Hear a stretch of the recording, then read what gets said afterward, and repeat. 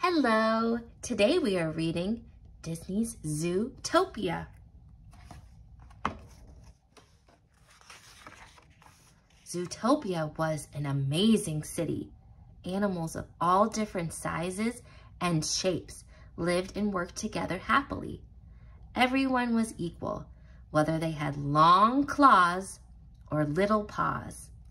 Anyone can be anything. Even a small bunny from a farm in Bunnyboro could achieve her dream job. Judy Hopps was the first bunny ever to join the Zootopia Police Department. Judy hopped with excitement as she waited for her first assignment. But when Police Chief Bogo handed her a machine for issuing parking tickets, her ears fell. She wanted to solve crimes, not be a meter maid. Still, Judy wanted to do a good job. Her sharp hearing alerted her to expired meters, and she wrote hundreds of parking tickets before lunchtime. Ding, ding. At noon, Judy headed to a nearby cafe for an elephant-sized treat.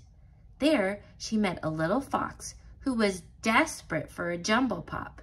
His dad, Nick, was out of cash, so Judy offered to pay. But very soon, Judy learned that Nick had tricked her. He melted the jumbo pop to create smaller popsicles. Then he resold those for a big profit. That night, Judy went to bed disappointed. The day hadn't turned out like she'd planned. She wanted to fight crime. I just need one chance. The next day, Judy got her chance.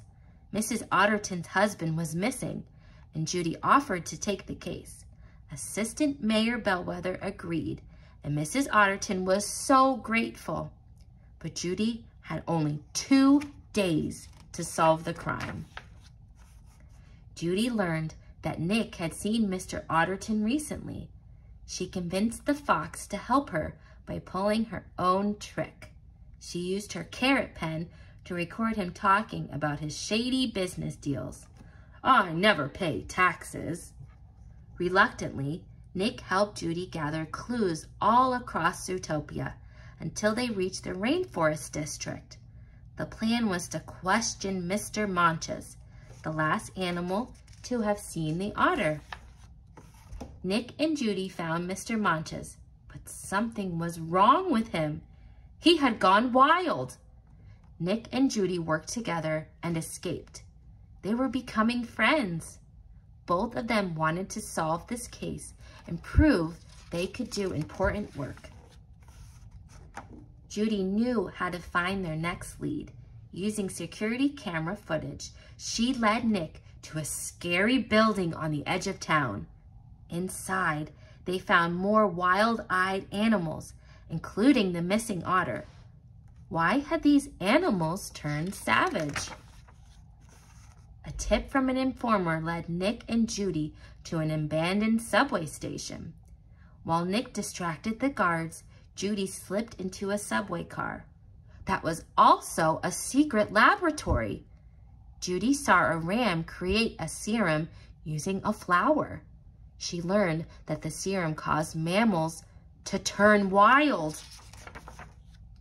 Nick and Judy grabbed the serum and ran until they were cornered by Assistant Mayor Bellwether. The sneaky sheep had created the serum because she knew that if animals with claws and fangs, predators, became savage, citizens would be scared of them. Then the smaller animals would lock them up and take over. Bellwether shot a dart filled with the serum into Nick. The fox sank to all fours and started shaking. Bellwether smiled. She expected Nick to become savage and eat Judy. But Nick didn't turn wild. He and Judy had pulled their greatest trick. They had switched the serum with blueberry juice.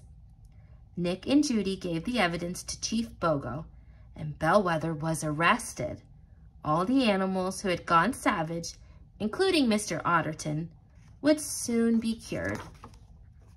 Judy and Nick had solved the case and proved that they were far more than a dumb bunny and a sly fox.